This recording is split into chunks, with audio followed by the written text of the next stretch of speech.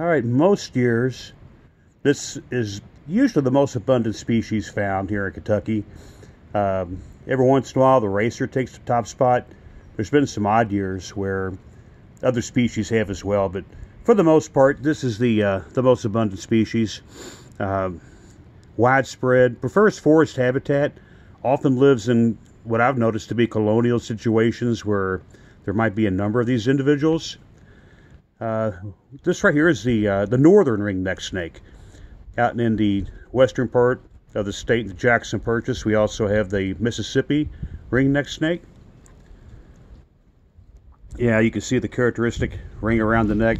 Another thing about these snakes is they got a really beautiful coloration on the ventral section of the snake.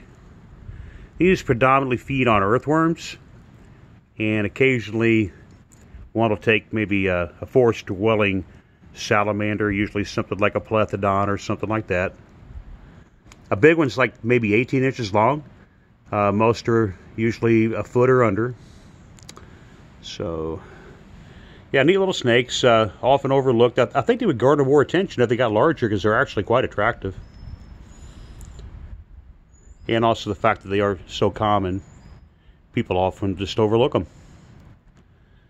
All right, well, get back to looking for more snakes. Been a relatively productive day thus far, and I wasn't sure if I'd actually taken a video of a ringneck snake, so now I know that I have.